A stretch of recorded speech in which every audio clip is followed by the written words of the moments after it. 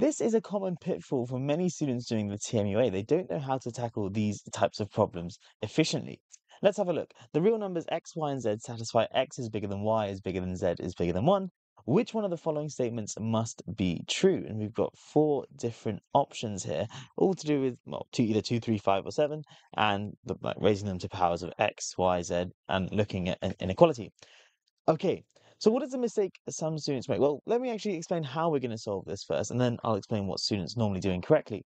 So this question is, which of the following must be true? In maths, statements can either be true or false. There's no in between. If a statement is true, then in theory, we should be able to prove it. And certainly if it was a TMUA question, we should be able to prove that it's true. If it's a false statement, then there will be a counterexample, at least one counterexample. So 3 of these statements are false, 1 of them is true.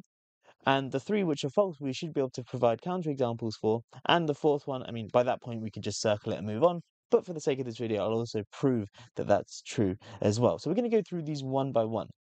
Now, what we're essentially going to do is test and see if it's a counterexample. Each one of these has in theory, a 3/4 chance of being false. So not necessarily being true. Let's start with option A here. Now, what's the thing that most students do is when they're looking for a counterexample, is they just plug in completely random numbers, x, y, and z, which is kind of like, closing your eyes and throwing a dartboard is not very, systematic. You're not going to hit bullseye very often. Maybe you do. You get lucky, and the first thing you try works. So what could we do? Well, I'd say, normally if it's like to do with n, when there's just one variable, start with small numbers for n. But in this case, we've got 3 different parameters, x, y, and z, which we can all vary as long as x is bigger than y is bigger than z. One thing that we can do is also quite useful is actually think about limiting values, and that's what we're going to do here. Notice that informally, x is the biggest number, y is the middle number, and z is the smallest number. Crucially, I can make z as small as I want whilst being bigger than 1, and equally I can make x as big as I want. I can make it a billion, a trillion, a quadrillion, whatever.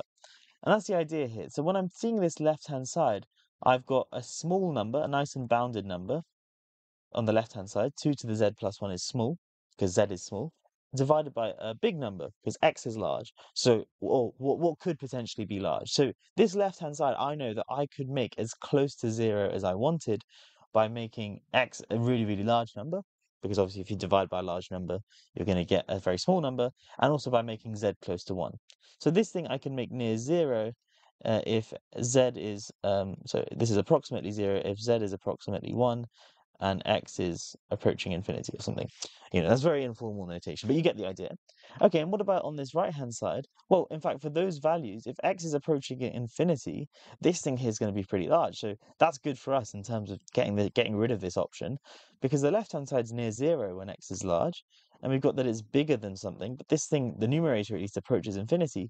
So as long as the denominator is quite small, quite bounded, then this is fine. And we can easily just find an example. I can make z equal 2, y equal 3, and x equal 1,000 or 1,000,000 or whatever.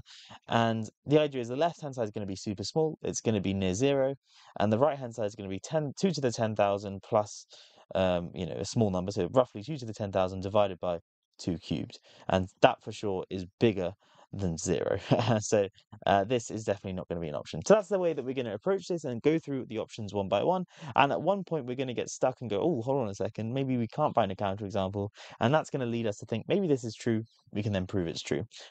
Okay, before I go through the other options, one thing I will say, so I studied maths at Oxford. I did do the MAT and the TMUA, and I'm actually now running a mathematics, the TMUA masterclass series starting from the start of September. So if you want any more details on that, DM me TMUA on Instagram or email me at inquiries@jpimathstutoring.com. I'll leave details for that in the description. But yeah, if you're planning on doing the TMUA, that might be the course for you. It's for students who are doing okay in the TMUA, but looking to go up to grade 8, grade 9. Anyway, let's continue.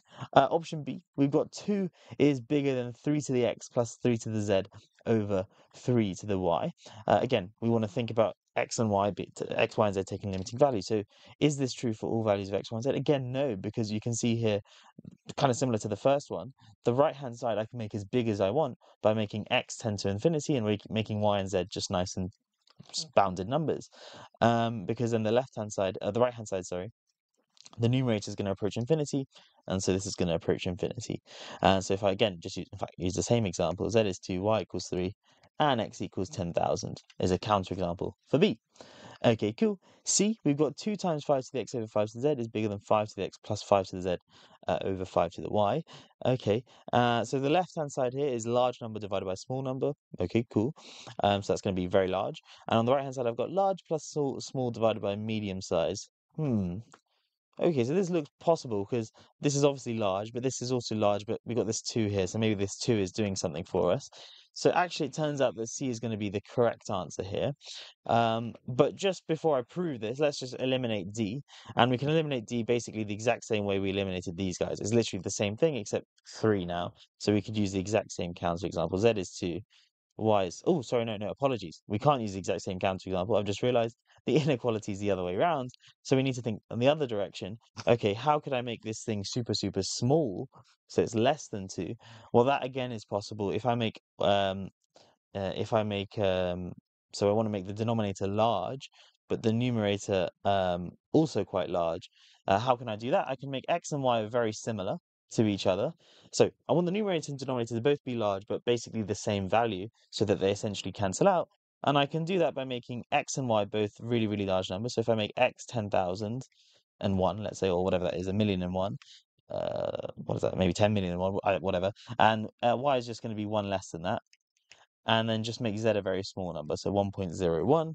And then basically the numerator and denominator are essentially the same. I mean, the numerator will be slightly bigger than the denominator, but it's going to cancel out to essentially 1. It'll be like 1.1 or something. But in particular, it won't be bigger than 2. And so we can eliminate D through that. And so therefore, by process of elimination, the answer is C. So at this point in the exam, I'd circle C and move on. But just to prove that C is indeed true, it must be true.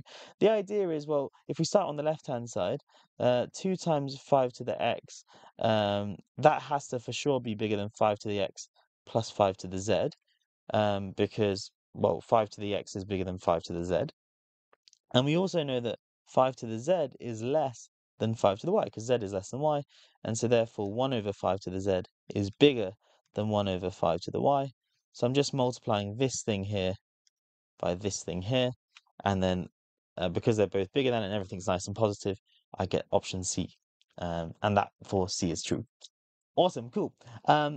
Yeah, that's exactly how we want to solve this problem. So just a reminder that these sorts of problems, if it's something must be true, remember a mathematical statement can either be true or it's false. If it's true, you should be able to prove it. If it's false, there should be a counterexample for it. And in this case, for these sorts of problems, if you think that something's false, the best way to convince yourself, obviously, it's marked by a computer, but if there was an examiner, best way to convince an examiner is just give an example. Give a counterexample, sorry, give explicit values of x, y, and z like I've done here to convince yourself, okay, cool, I'm 100% satisfied this statement is not true. Cool. Yeah, we'll finish there for today. I'll leave a video on the screen where I solve another TMUA problem. In fact, I'll give you one of my own from my bank of problems that I use with my students, and I'll show you the interesting tricks there are to solving that one. As I say, if you are interested in joining the TMUA masterclass, DM me on Instagram, TMUA, and yeah, I'll catch you in the next one.